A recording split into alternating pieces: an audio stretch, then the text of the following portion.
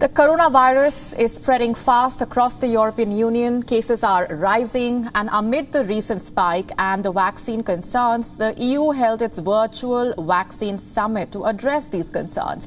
In that crucial summit, leaders of 27 member states discussed possible measures to ramp up vaccination supply as well as inoculations across the bloc. During the meeting, the European Parliament President David Sassoli said that countries are going back into lockdowns, and amid these times of crisis, we cannot afford to waste even a single dose of the vaccine. Deve esserci proporzionalità e reciprocità. Ecco perché sono convinto che le disposizioni della Commissione vadano esattamente in questa direzione. Non possiamo permetterci di sprecare nemmeno un vaccino o di trasferire vaccini in paesi che non ne hanno bisogno e che magari hanno bisogno di vaccini per fare business. Questo non è il modo corretto per usare i vaccini. The EU chief Ursula von der Leyen tweeted the summit's agenda. Von der Leyen said that she has briefed leaders on the 77 million vaccine doses shipped, as well as EU's current inoculation numbers. Another pressing issue the leaders debated on is EU's vaccine export ban. The summit comes as the member states remain divided over the European Commission's tough stance on vaccine exports. Before the virtual meet, leaders issued crucial statements on the union's vaccination drive. Speaking in the parliament, the German Chancellor Angela Merkel stressed on the need of vaccine production in Europe.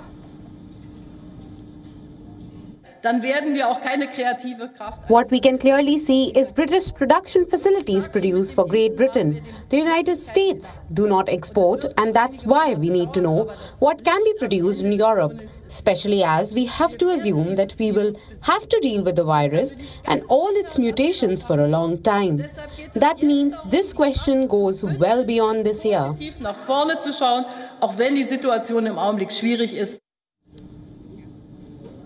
The European Union, United States and the UK approved their first vaccine around the same time, but EU's vaccine drive is lagging far behind. Less than 5% of the European Union's 450 million residents have been fully vaccinated against COVID-19.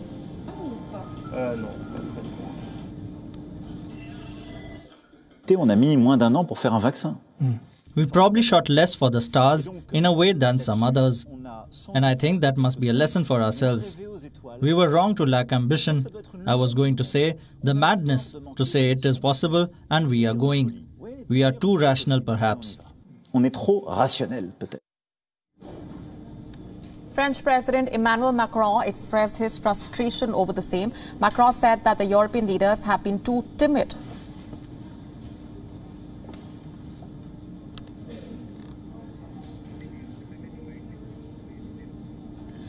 Not just that, several member countries have raised concerns regarding unequal vaccine distribution across the European Union. The Austrian Chancellor even went ahead to say that this disparity could cause the bloc great harm if not rectified.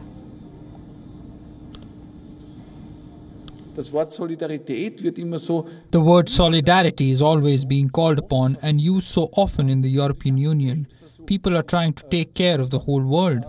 And when member states have a lot less vaccines available to them than others, then I think this is a big issue for Europe. I would even go so far as to say that I think that when there is no solution, this could cause damage to the European Union like we haven't seen in a long time.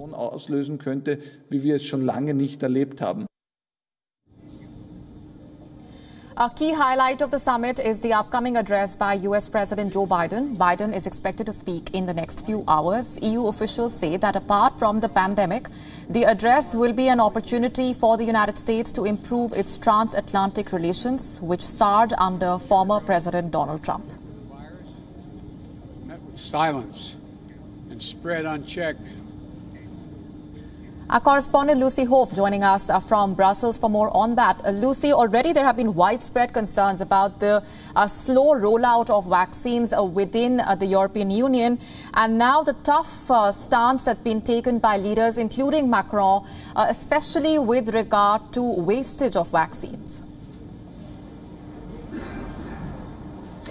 Yeah, as you were hearing there, that sentiment from Emmanuel Macron that the European Union has been too timid, it's been too hesitant in its vaccine rollout, and that it needs to have a rethink of its strategy based on what other countries, notably the US and the UK, are doing in terms of focusing on their own citizens first. And the urgency really here in Europe could not be more critical as a third wave begins to tear its way across the continent, as major economies go back into lockdown, and as that vaccine rollout continues to experience disruption, not least to do with supply shortages, but also slow bureaucratic processes at a national level. So there is a sense that the EU really needs to turn this around, facing pressure from European citizens. So in part, this is about getting tough on how much the bloc is exporting, making sure that European citizens aren't being left short by the scale of the EU's export operation. We've got some updated figures today about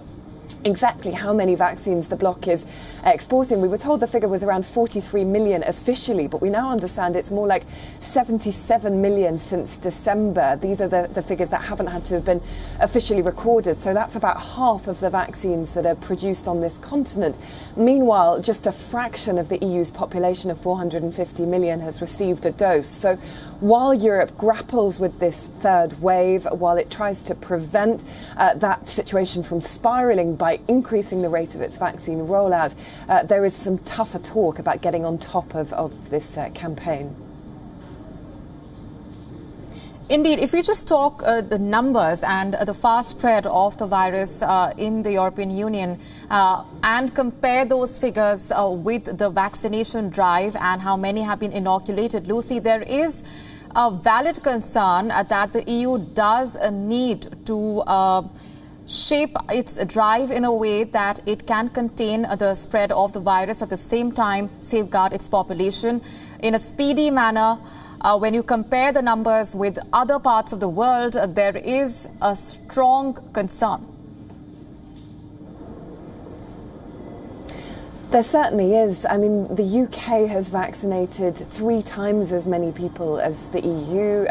We're at just under 40% of the population there who've received at least their first dose of the vaccine. That's more like 12% here, with just 4% who've been fully inoculated. So just a fraction of what the UK has managed to do. The US has also managed to turn its trajectory around a lot and has drastically increased its rate of inoculation as well. So the EU certainly has some catching up to do. There is an interesting comparison to be drawn, because effectively at the start of this process, the EU, which is a trading bloc, didn't really change its trading strategy. But what we had quietly in the United States, or very publicly under Donald Trump, but now less publicly under Joe Biden, is an American first policy, essentially restricting exports until all US citizens who want to receive a dose have received one. We have a similar policy going on in the UK. Meanwhile, the EU has continued its role as a major